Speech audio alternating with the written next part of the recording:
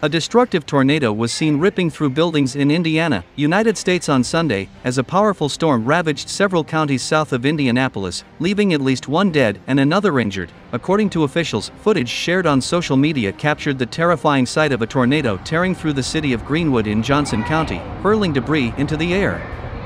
Johnson County Sheriff Dwayne E. Burgess confirmed extensive damage to neighborhoods and homes.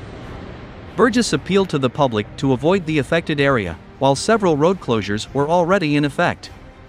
There had not been a full assessment of the damage and casualties in Johnson County, but officials confirmed one person had died in Martin County as a result of the storm, as the National Weather Service continued its tornado watch in the state through Sunday evening.